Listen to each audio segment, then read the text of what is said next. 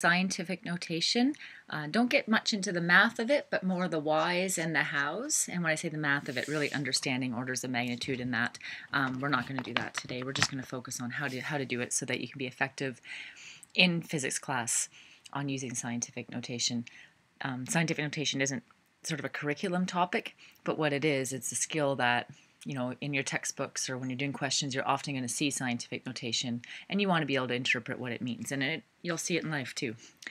So anyway, so the big reason why you use it is it's easier to write, big numbers or small numbers. So instead of writing all those zeros out easily, you can make a mistake, forget a zero, add a zero. I probably did when I wrote this out.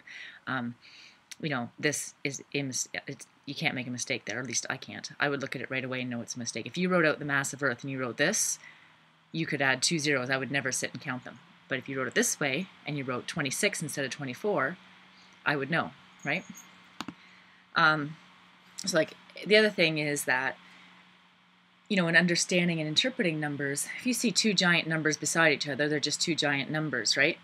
But if I look at the scientific notation down here, I can see that Jupiter, the mass of Jupiter, is about 1,000 times bigger. Not exactly 1,000, because these digits do affect it, but just looking at the exponent, because 27 minus 24 is 3, it's sort of, the 3 means it's 10 to the 3, and 10 to the 3 is just 1,000. 10 times 10 times 10 is 1,000. So I can look at that and say Jupiter's 10 is about 1,000 times bigger than Earth. But looking at this, I can't do that, at least not very quickly. Okay?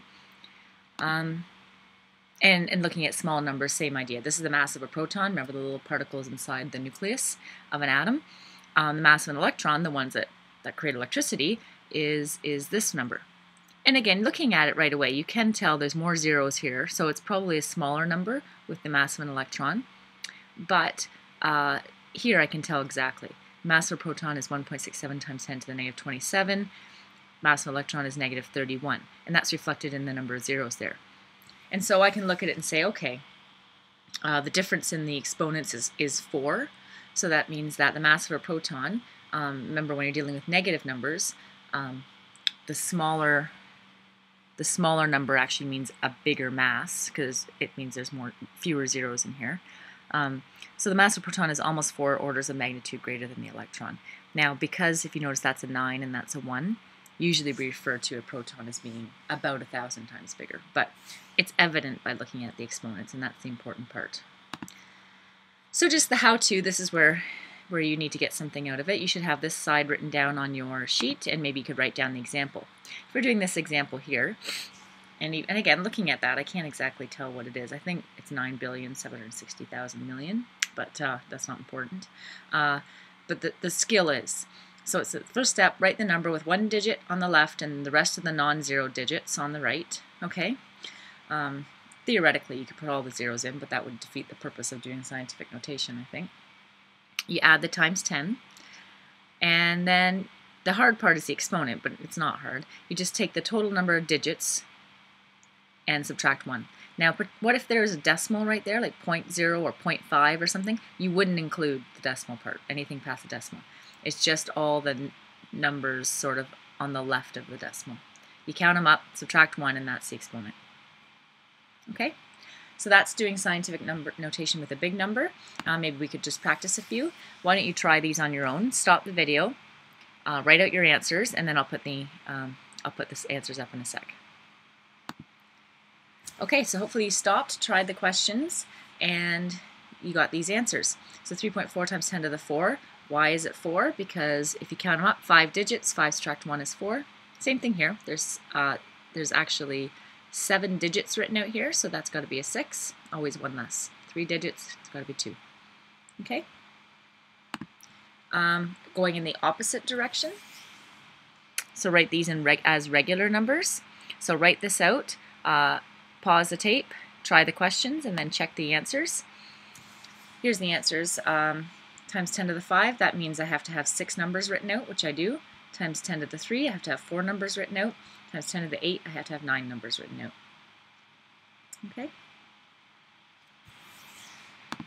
Small numbers, you should have the what to do. Here's an example, 0.0, 4 zeros, and then 5, 6. So you start the same. You write the 5 in like one number. So all your numbers here, you write one number before the decimal, one number after. Typically, even if it was, say, there was no 6 there, it was just 5, 5, 0, 0, 0, 5, and the 6 was truncated off, you'd probably still write 5.0. That's just typical notation. You added times 10 to the negative this time. Okay, the negative is important because the negative is what makes it small, right? And then the number of zeros, all you do is you count the total number of zeros in the original number, sort of to the left of the first non-zero digit. So here there's 5 zeros, so it's got to be 10 to the negative 5. Okay, now if it was 5, say this was 505, you wouldn't include the 0 on the right of the 5, you just count all the numbers on the left, including the 0 on the other side of the decimal. So just practice it up. Write these numbers out, write them out as scientific notation, and pause the tape, try them. I'm going to move on. And here's the answers. Just to remind you, negative 4, why? Well, 1, 2, 3, 4 zeros. Negative 2, 1, 2 zeros. Negative 1, 1 0. Okay? Just some more practice. Write these out in standard notation, going in the opposite direction. And the answer is I got to write out 5 zeros. 1, 2, 3, 4, 5, 2, 2. Here, I got to write out 3 zeros, so 1, 2, 3 zeros total.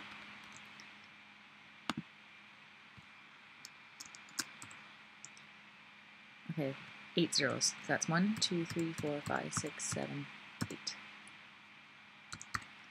Okay, so that's writing large and small numbers scientific notation, and you'll have chances to practice that up. But like I say, it's not a topic in the course. It's just something.